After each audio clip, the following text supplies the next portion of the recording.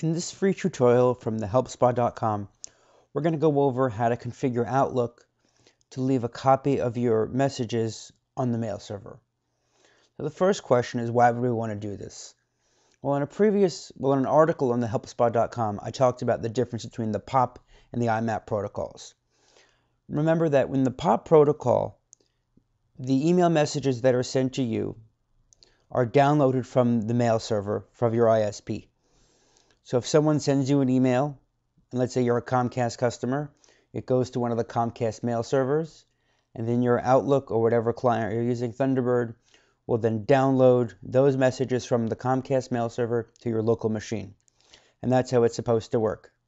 The problem is, if your computer is set to download or check for messages, say every 15 or 30 minutes or every hour, which most machines are, if somebody sends you an email and your computer has already downloaded that email, and you go to check your Comcast webmail, you won't see that message.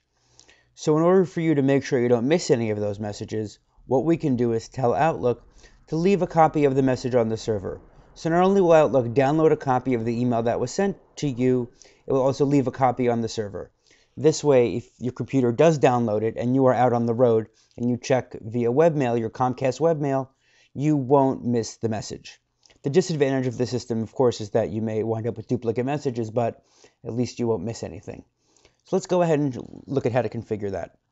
So the first thing we're going to do is head up to Tools, and then let's go into the Accounts.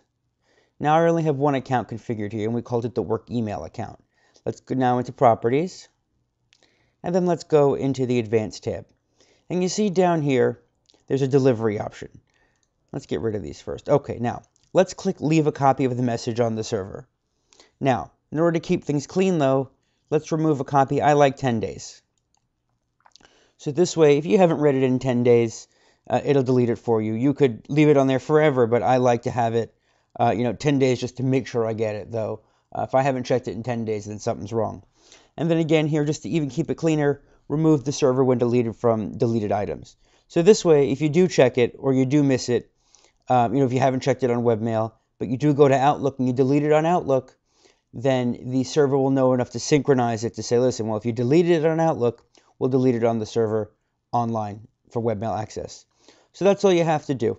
And again, that way you can keep using your POP protocol, you can keep using your desktop to download the emails, and you can also use a webmail client such as a Comcast webmail while you're on the road without missing any of your emails.